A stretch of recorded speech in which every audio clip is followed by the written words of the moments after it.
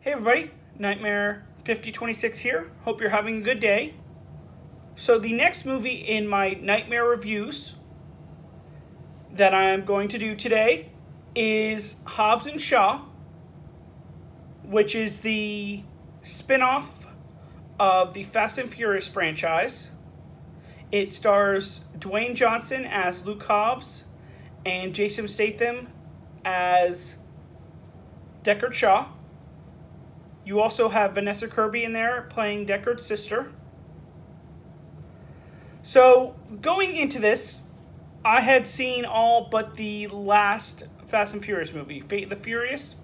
Never got a chance to see it, but I had seen this trailer and I thought, okay, this looks like it could be a fun and ridiculous movie. After seeing it, which I just got actually back from seeing it, this is a movie I really enjoyed.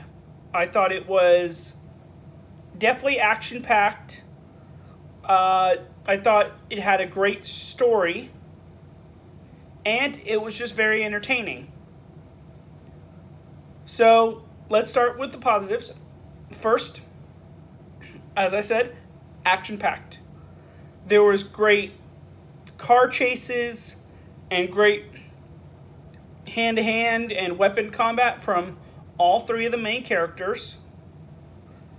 I thought the story was good because it went to different locations, but there was like two main stories, and I liked both of them.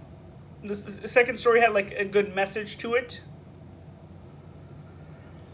Idris Elba was a compelling villain. I thought he seemed a very unstoppable, very good foe to go against. And the last one was, it was just entertaining. It had a few chuckles in there, but overall it just was something that it didn't need to be a serious movie. I thought the ridiculousness, and there was a lot of it, that definitely added to the entertainment value of it. Just, it's a movie that you don't have to really worry about, and doesn't have to be serious at all. Now, if I did have a small negative, it's, even though it was ridiculous, I felt maybe at times it was a little too much, but very rarely. Well, that is my review for Hobbs and Shaw.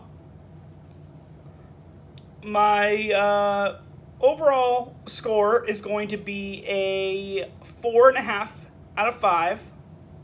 It's definitely a movie that I thought I would enjoy, but I enjoyed it more than I actually thought I would.